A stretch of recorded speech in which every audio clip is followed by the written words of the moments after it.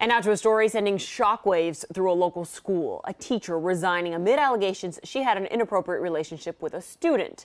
Police are investigating. Local 10 News reporter Roy Ramos is live in Northeast Miami-Dade with this one. Roy.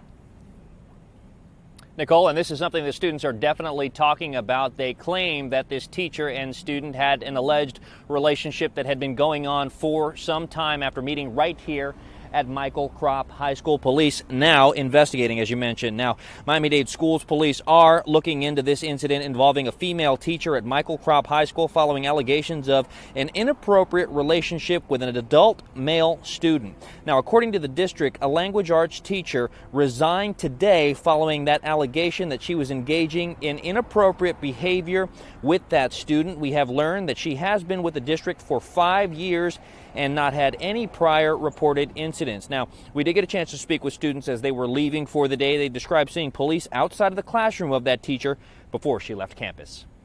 From what I saw, it was just a bunch of cops walking around school campus, and from there they kind of tried to make sure all the students were out of the hallways before they took her out and stuff like that.